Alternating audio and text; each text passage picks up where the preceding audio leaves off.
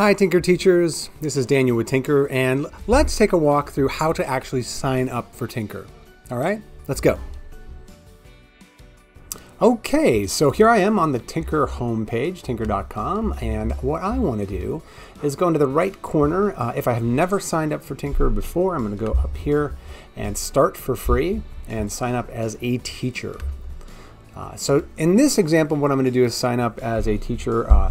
You have a few different choices. You could sign up with Google or a Microsoft account, but I'm just going to use my regular old school email. And do read the policy up here. That would be a great idea. Read the terms policy and check that off when you are ready. So I'm going to just use kind of a test account for my purposes today and create a password and say next. Now, this is important. What I do want to do is put in my name, and so I'm just going to do this as for today. I'm going to use like test. Say you're not a robot, and go through the CAPTCHA real quick. So I need cars. Do that, and that's great. And there we go. And verify and join. It's really important that when you join, you're going to have to verify your account, and then what we want you to do is really fill in your school information. So let me go do that, and then I'll be right back. Okay, so I have authenticated my account through my email, and it's going to then ask me to create my classroom. Before I do that, I would say let's do this first.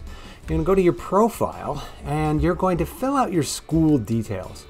The reason this is important is because often there are other schools in your district, and what we want to do is if you ever wanted to use Tynker on a district level, or if others wanted to in your district wanted to see who was using Tynker, this is the best way to connect those schools and make sure that you're not creating duplicate accounts across Tynker. So for something like Chase Elementary, that's one that I know is a popular Chicago and Illinois school. You can put that in, just Fox Chase. Immediately, it pops right up.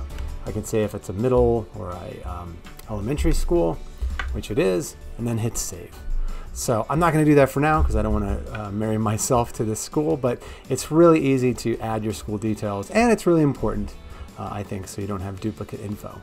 All right, next we're going to show you how to do this if you have a Google account. Okay, next we're going to sign up with a Google account. So I'm going to click on Start for Free, click on Teacher, and we're going to choose the Google button down here below. And don't forget to click and read the privacy policy, okay? And then you can click through, and we're going to use a Google account.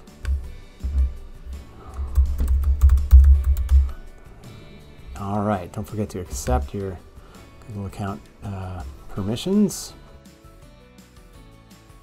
We're also going to need to do a couple things here. So I'm going to pass that through, because one thing that Google does is it will allow and want to grant access to Google Classroom. So when that happens, it's very important that you click allow, because if you ever use Google Classroom, this is super important, and if you don't click allow, you have to somehow go back and find these permissions. So when that happens, you click allow, and now if you get the student privacy pledge, of course you want to agree. That'd be wonderful. That way you can use Tynker. And we're at this page again, okay? So that's fine, except don't forget, go up to your profile on the top left and fill out your school details here. And again, look for your school. And there you are, choose your school. And when you're done, say middle and hit save. And you're ready to go. And there you have it. You're signed up for Tynker the proper way. So if you want to learn more about Tynker, absolutely go to www.tynker.com/training. We have amazing webinars and live webinars and office hours for you to learn more. And if you want to send us a nice message, please just go to Twitter and find us at GoTynker on Twitter and show us what's going on in your classroom. All right, take care and have fun.